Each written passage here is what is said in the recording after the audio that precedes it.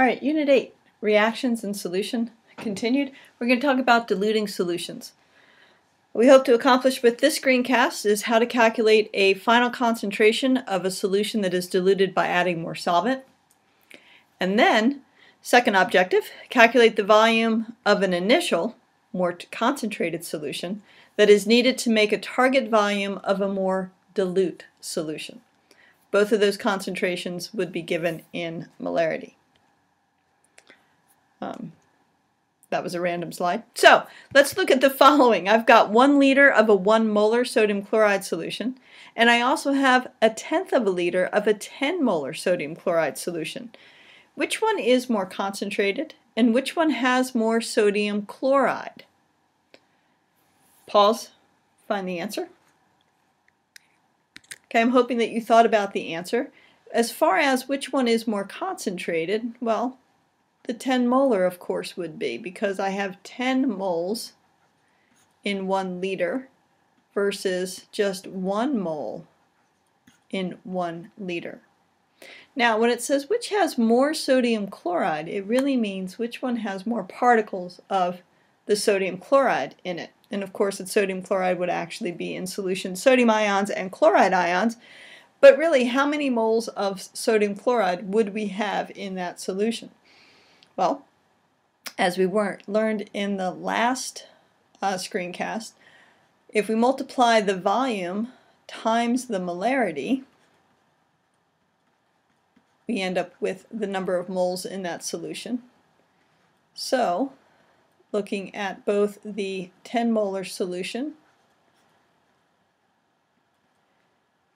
if I have 1 liter of that 1 molar, I will end up with 1 moles. Kind of weird to put a plural, 1 mole of sodium chloride. If I have 1/10 of a liter of a 10 molar solution, I will also have 1 mole of sodium chloride. It's important to keep in mind that volume times molarity is going to give me the moles of the solute.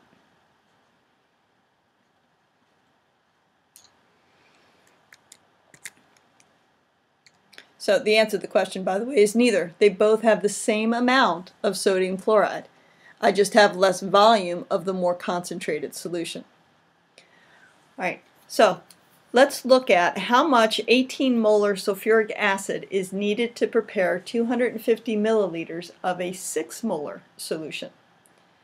Now that 250 milliliters of a 6 molar solution is going to have a certain number of moles of sulfuric acid in it. Where are those moles going to come from? Well, those moles are going to come from the more concentrated, that 18 molar sulfuric acid. All right, so I find it helpful because there's a lot of numbers for us to start doing this given and the unknown. So in the given, I'm asking how much of an 18 molar sulfuric acid solution is needed.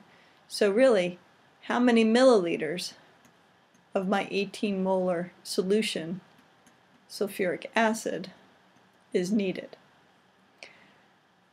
I know that I want to end up with 250 milliliters of a 6.0 molar solution of sulfuric acid. Well, why don't we find the number of moles needed? Moles of sulfuric acid needed for the final solution. Well, I have 250 milliliters of the solution times, in 1,000 milliliters, I have 1 liter, times I have 6.0 moles of sulfuric acid in every 1 liter. This is the 6.0 molarity of the solution. So if I do that, I have 250 divided by 1,000 times 6. I get 1.50 moles H2SO4 needed. Where are those moles going to come from? Well, it's going to come from this concentrated solution. Okay, I have to get the moles from here. So what I want to look at now is the volume of the 18 molar sulfuric acid solution needed to supply that 1.5 moles of H2SO4. Okay. Well, all right, I need 1.50 moles of H2SO4. I have 18 moles of H2SO4 in 1 liter of that solution. This is that 18 molar. In 1 liter, I have 1,000 milliliters. That's going to give me the milliliters of the 18 molar solution needed. So I have that 1.5 divided by 18 and then times 1,000. I will need 83 milliliters. 2 significant figures because all of my given information has 2.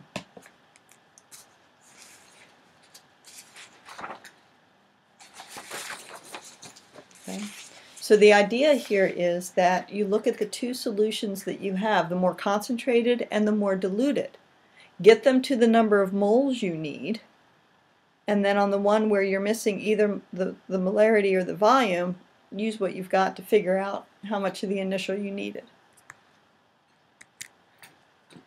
Okay, let's look at a different problem. If I dilute half a liter of 4 molar sodium hydroxide to a volume of 4 liters, what is the final concentration? Okay, again, let's look at the given information because I think it's easier than looking back at the numbers. I have 0.50 liters of a 4.0 molar sodium hydroxide solution. I'm going to dilute that to 4.0 liters, and I don't know what the concentration is going to be. Okay. Remember, molarity is moles per liter. I know what the liters are going to be. I don't know the number of moles to calculate the molarity. Where do those moles of sodium hydroxide come from? Oh, they come from that half liter of the 4.0 molarity. So again, let's find the moles sodium hydroxide from the first solution. So I have to 0.50 liters times 4.0 moles sodium hydroxide in 1 liter. This is going to give me the moles of sodium hydroxide that are in that solution. If I look at that, I have 0.5 times 4 gives me 2.0. Now I'm going to find the molarity. I don't know what I did there. Hold on. Oops. Molarity of the final solution. Because remember, I can make it more dilute, or I can evaporate water out, okay, but that solution concentration is where the moles come from. So I have 2.0 moles of sodium hydroxide over 4.0 liters of solution, and that will give me 0.50 molar sodium hydroxide solution.